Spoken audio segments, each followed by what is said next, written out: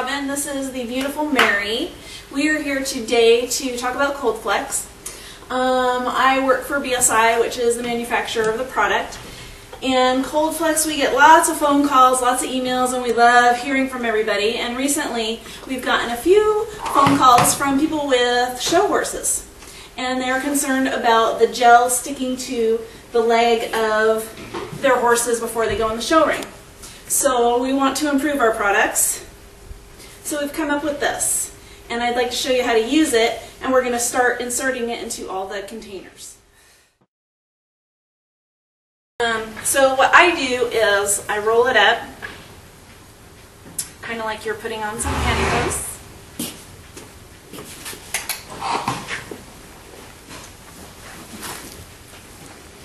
Put it over her hoof. I do find that if you clean the horse's hoof first really good, because if there's manure or anything in there, it's going to stick to this, and now you have a whole new issue. So make sure the inside of the hoof is clean when you put this on. Go ahead and pull it up to where the injury is, or just all the way up. Even if you're just wrapping down here, that's fine. You're just protecting the whole area. And to stop it from sliding from the weight of the Coldflex, you may want to try just a little bit of vet tape to hold it in place.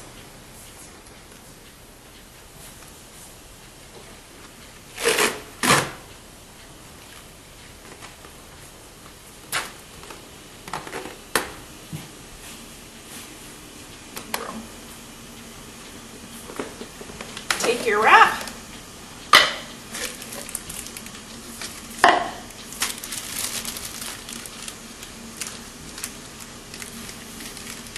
This one's not brand new, it's used.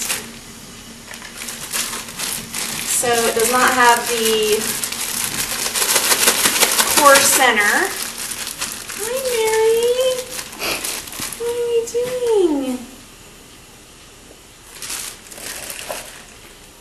Take your wrap, and she does not have an injury today, fortunately, so I'm just gonna wrap it up, and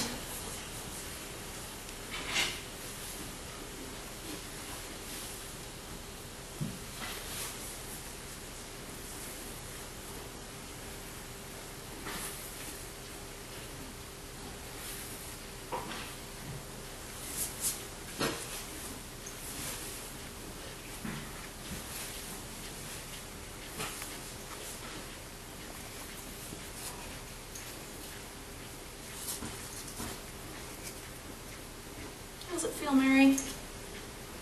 Pretty good?